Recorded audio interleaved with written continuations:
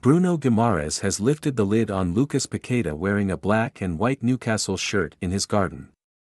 The duo are brothers from their Lyon days, and Paqueta visited his Brazilian team mate in the summer. Late in May they were pictured by neighbours playing football. With Paqueta wearing a Toon shirt, firming up rumours he is on Eddie Howe's summer shopping list. Guimaraes, likely to be Newcastle's talisman this season. This week told MirrorFootball he would love it to see Paqueta wearing the strip for real. Newcastle are bidding for attacking reinforcements and tabled a £40m plus bid for Leicester James Maddison this week, which was rejected. Paqueta remains on their short list of targets as Howe seeks more firepower to complement Callum Wilson and Alan Saint-Maximin, but is also likely to cost £50 million. Arsenal and Manchester City are also rumoured to be monitoring the 24-year-old, who this week posted an Instagram message saying he missed his mate Bruno. Asked how Paqueta came to wear a Newcastle shirt, Guimaraes said, "Paqueta in black and white again. It is difficult to say. I would love that. But I don't work in this area. I am a player. I invited him and we play together in my garden. It was only this." Guimaraes insisted Newcastle are battle-ready for the new season. "I enjoyed a lot of my summer. Now it is time to work hard. I was in a jacuzzi in my garden and enjoyed that. Newcastle is a good city. I love to live here and it's a nice moment in my life. We are ready for the start of the Premier League.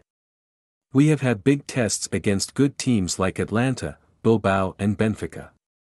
We have played well. I don't like to set my goals out in public.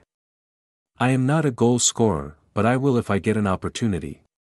We need to think big things. We have players to do a big season. It is step by step and that's it.